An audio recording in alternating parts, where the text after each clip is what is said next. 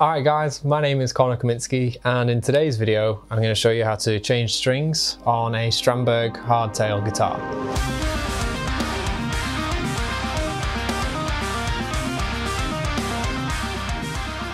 So I know you're probably thinking you probably want to see how to change strings on a tremolo guitar. Don't worry, I'm going to film that soon as well and take you through how to change strings on a trem. But I thought first things first is let's just talk about the hardware of a Strandberg, everything about it from the locking nuts up here and the bridge and how you actually just tune it, just to get the basics first. So I'm going to take you through some things you need to change strings. Obviously you need a Strandberg, you need like a clip-on tuner. You can have one that plugs into the jack as well. I just prefer like a little D'Addario one that I've got here. You need a set of Allen keys. These come with every single Strandberg. I just use like this, like it's an ancient multi-tool with some typical guitar-sized, Floyd-sized Allen keys, and they work just fine on the Strandberg. You need a cleaning cloth because a good opportunity once you've changed strings is to give the guitar a good clean, wipe down the fretboard. That goes hand in hand with an old toothbrush. If you had an ebony board or like a Pau Ferro board or a rosewood board, you'd probably need to maybe oil it, but I don't, so we're just going to scrub it down with a toothbrush. A pair of string clippers as well, and last but not least, the strings. I'm going to string up with D'Addario 10 to 59. Strandbergs come with 9.5 to 64s, so we'll see how we do. I think it'll be absolutely fine. So on the top string it'll be like a little bit harder to bend, I guess, and on the bottom strings it'll have a bit less tension. First thing we need to do is obviously take off all the strings. Some people like to take off one string, especially with a Floyd or a floating trem. With a Strandberg hardtail, you just literally need to take all the strings off. So you can do that with either the big Allen key, like wrench kind of thing that comes with a Strandberg, or you can just use your thumb and first finger to take off the strings. You can go all the way slack, and these little kind of tuning screws will come off completely. If you do, then that's absolutely fine. I like to just take them down to where they're kind of about to come off, just because it's easier for me. One or two might come off in this vid, but it doesn't really matter. It's just so I know where they are. Once you've got all the strings slack, we'll take them through the bridge and then go from there. So I'm going to use this as well, just because it makes it easier. So that's how you'd use the Allen key, pretty much like that. And we'll go through and get rid of every string.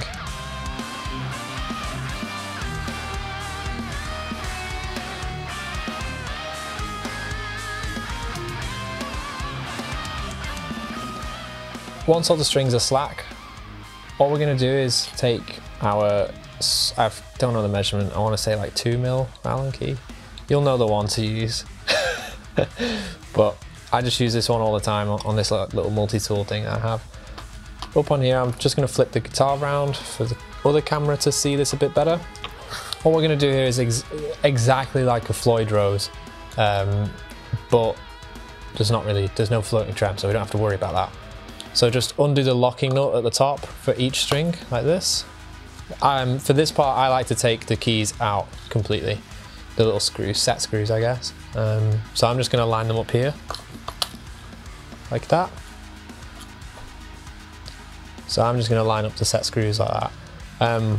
You probably want to line these up on like a hard surface so you can keep track of them, but I'm just chucking them on the bed because it's easy for me right now.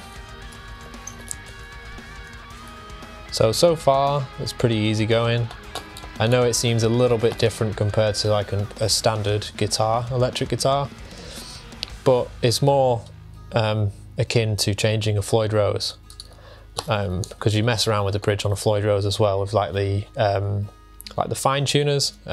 This is exactly the same premise, it's just there's not really any fine tuners, they're just the tuners. And you don't have to deal with the whole headstock past where the strings get cut off. Now that we've pretty much got rid of every string out of the headstock, I don't really know what to call it. But once we've done that, you just thread them through. The thick string's going to be a bit funny when they want to come out, but there you go, like that. And then the other.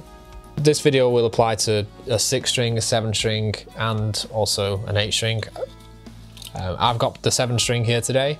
the black, I guess I didn't mention this before, but it's the Bowden 7-string standard. And now that we've got all the strings off, they look like this. We'll just thread them through the bridge, so every string should just come out. So, fun fact is Strandbergs come with D'Addarios. I see this question on the Facebook group a lot actually, and they come with NYXLs. And when people change strings for the first time, they say like, oh, well hold up, like where are the classic D'Addario coloured ball ends? But whenever they get shipped, they actually come without the coloured ball ends. The coloured ball ends are just for like consumers, but normally they just use golden ones for factories, like guitar factories. So if you are curious, they are NYXLs. So yeah. So once you're done with these, just coil them up. It's just avoiding mess. If you let go of these strings, they'll go flying and you'll end up stepping on one late at night by accident, and it will hurt a lot.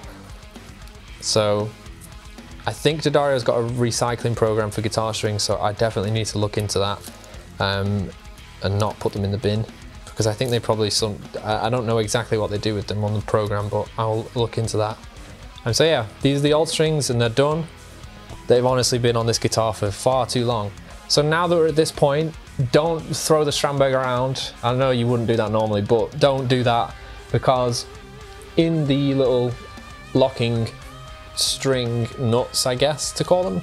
Yeah, in the little locking string, no, I said that again. So in the little locking nuts, there's, because it's 7-string, there's 7 little metal plates, and they are tiny. They're like about 2 mil in diameter. And if you turn this guitar upside down, maybe you want to clean the back of the guitar, they'll come flying out, they'll go rolling all over the carpet, and you'll have a mission trying to find them. So just be wary of that. They do sit underneath the strings, so they can just stay in there right now. I guess if you wanted to give this a deep clean on the back as well, just chuck some masking tape over this, or alternatively, do tip the guitar over, tip out the discs, and just collect them and just line them up next to the keys here, the set screws, sorry. But if you don't really want to do that, then just like me, I'm not really fussed about taking them out, and I'm not going to clean the back of the guitar other than just doing this with a cloth. You can just leave them as is. So now's a good time to give the guitar a bit of a clean. I kind of like doing this. It's kind of therapeutic a little bit. When you've got strings on a guitar, a load of dust and finger crud is going to like accrue around this area. So grab yourself like a cloth. I've just got like this grey cloth. It's like a microfiber thing, I think. But you can get your guitar, like an actual guitar brand to do them for pretty cheap. So you can get them, or you can just use like a supermarket bought one, I guess. Just be careful not to get anything that's going to do damage to the finish. Just get like a nice good cloth. And all you want to do here is just, this goes for any guitar, just give it a nice once over, get right into the nooks and crannies of the guitar. Just those places that do build up dust, like right between the neck and the actual fretboard, end of the fretboard. Give the pickups a wipe as well. And I get asked this question a lot too, it's what pickups are in the Strandberg standard series. And it's the OEM Strandberg pickups, it's just pickups that they've made themselves. And I was playing the Bengal Burst the other day on a live stream on Instagram, and everyone was like, whoa, the pickups sound insane, like are they Sir pickups? I was like, nah, they're just the OEM pickups that come in standard, so they are really, really good. And when I first got the guitars, I thought they were Sir pickups as well, so don't worry if you guessed wrong about that. You'll probably notice after like a couple months of having a Strandberg or any satin finished body on a guitar, you might have some glossy parts around here, like if you rest your fingers. That's just the science of having a satin finished guitar. It just happens. It happens with satin necks as well. They eventually, over time, because of our skin, I guess, they do gloss over wherever your fingers are positioned for a long period of time. So like right here where the pickup selector is, where your fingers are brushing against the guitar, you'll probably notice glossy spots. There's not really a cure for that, it's just the known thing that happens to satin.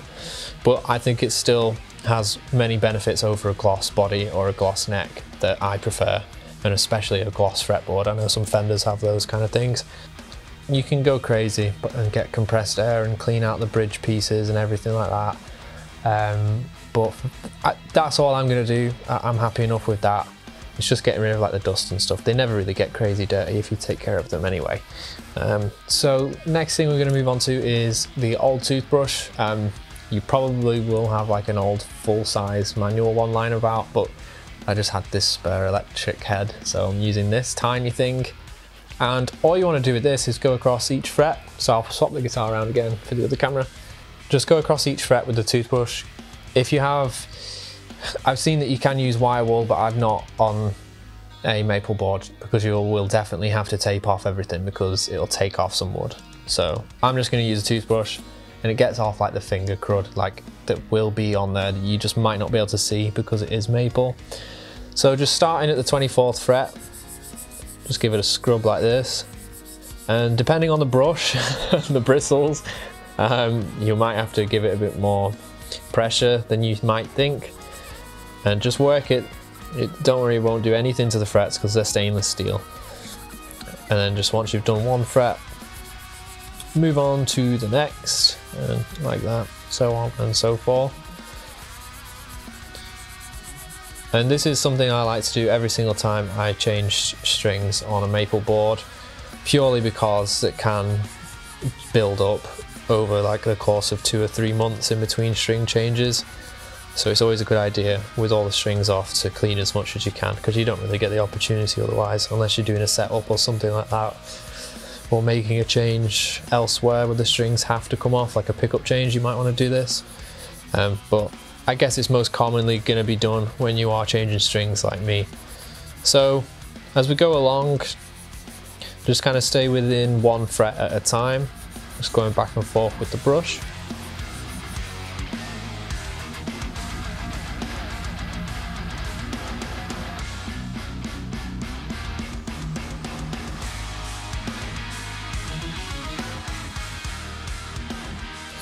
So yeah, it might not look like much is happening, but you'll probably see just on like here around the logo, there's probably bits of dead skin that have come off the fretboard, which is kind of disgusting, but to be honest, but yeah, you know, that's why we're cleaning it, right? So yeah, it definitely gets rid of some of the crud that's on there, which is a good thing, because you don't want it to build up and start to cake itself into the board. Because if it gets to that point, then you might need to get out the wire wool, or even take it to like a, if you don't want to wire wool it yourself, you probably have to take it to like a luthier or something, or like a guitar tech that'll be able to help you out with that. So now that that's done, we'll just give it another quick once over with the cloth just around this area, just to wipe away any of the the stuff that came off the board. And now for the best part, I guess, it's putting the fresh strings on. So like I say, using 10 to 59 7-string set NYXLs. I need to get my hands on some XTs for the 7-string, but I've not really had chance. But yeah, if you're changing strings for the first time on a Strandberg, I guess it's common knowledge just to keep this bag around so you can see which string's which. But yeah, just snip it open with your string cutters like that, and just rip it across. And then the strings in here will just come out. And D'Addario are in groups of 2, they'll usually come apart quite easily. So I'll just chuck the old strings back here. So that's 6 and 5, that's 7, big chunky 7 on its own, and then this is 1 and 2, and that's 3 and 4. But just if you're a bit concerned, like that's why it's so helpful to have the colours on the ball end so you know which is which string. So let's go ahead, and I'm going to show you how to get one string on, and then literally for the rest of them it's a carbon copy method of how to get the strings on. So I'm going to show you one string in depth, and then I'll just go ahead and string up the rest of the guitar. So let's flip it over again for the camera, and I'll chuck on the E string, the 6th string, just because I guess we'll just do that one. No real method to this, you can put them in any order, but I generally go from lowest to high.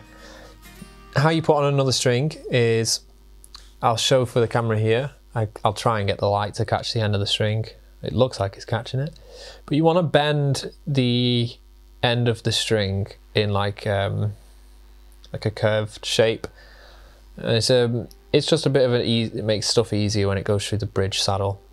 If you don't do this, it won't thread through, You'll have to kind of pick it out, but this just makes it way easier if you just get like a nice little bend in the string like that.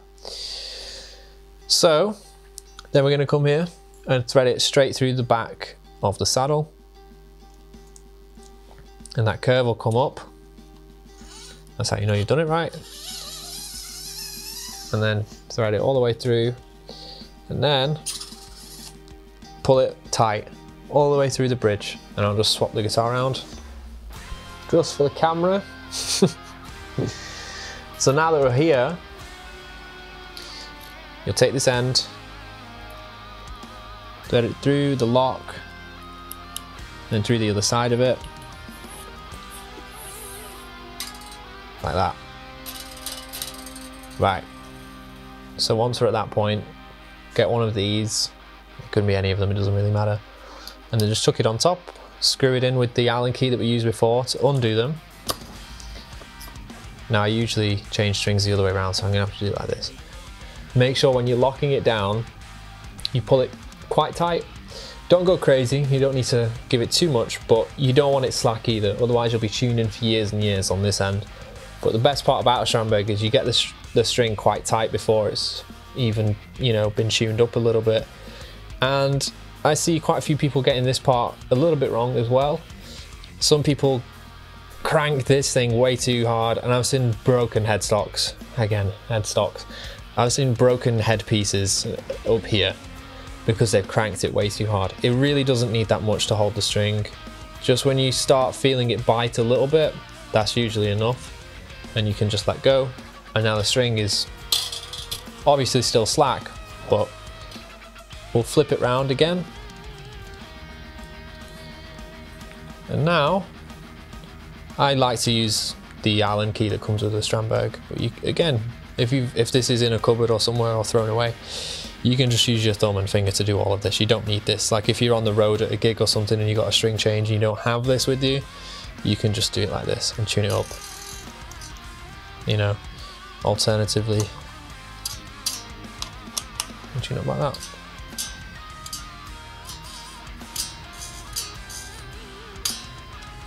Easy as that. So now that string's at pitch, you're probably going to give it a few stretches.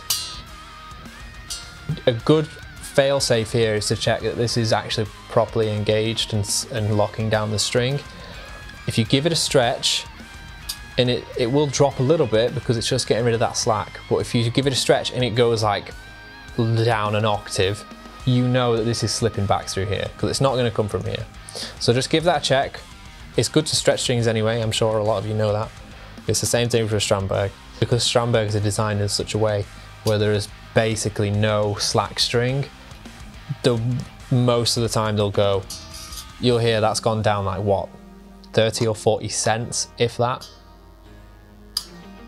I've just tuned that by ear, I don't really know if that's an E, but seems like it to me. So I'm going to go ahead and chuck the rest of the strings on. It follows the same idea of just chucking them through the bridge, saddle, pulling them tight through the lock, and then locking it down and tuning it up to pitch. Super easy, not really much to it, about 3 steps and all that. I think it's probably even easier when you get quick at it than tuning a regular guitar, because you don't have to properly wind it around the actual like God, what do you call them? Because I don't have them anymore. What do you call them? Jesus Christ. Strandberg, if you forgot what they're called. Not the locking nut, it's the tuners. Tuning heads. No, not pins, tuning heads. Tuning heads, I think. Tuners, I guess. Yeah, you don't have to mess around with them. You just lock the string down, you're good to go. So like I say, yeah, I'm going to do the rest of them rapid. I'll probably speed it up because it's the same process. And then we'll jump, and then I'll show you what to do after you've got every single string on. So yeah, let's get to it.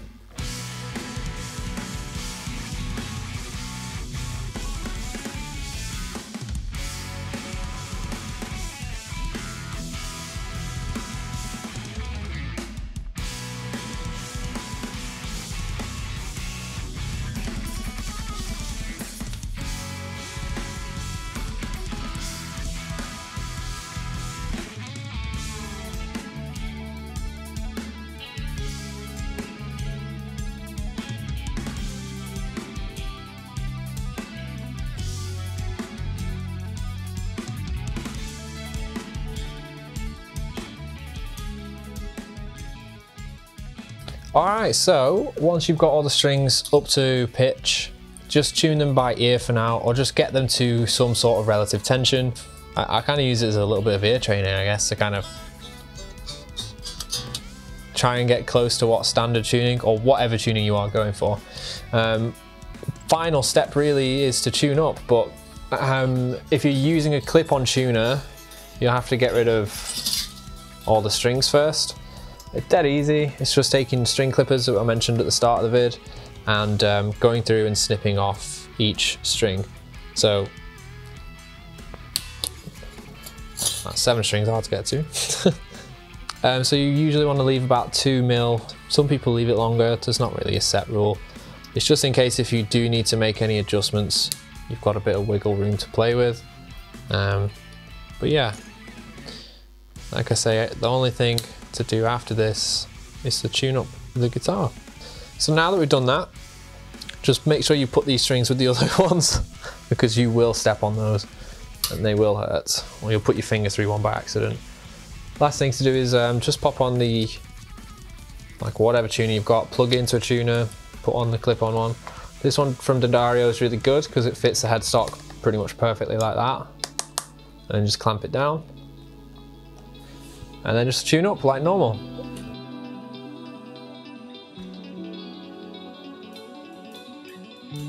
Easy as that. So thanks for sticking around to the end of the video. Hopefully it was helpful if you change the strings along with me.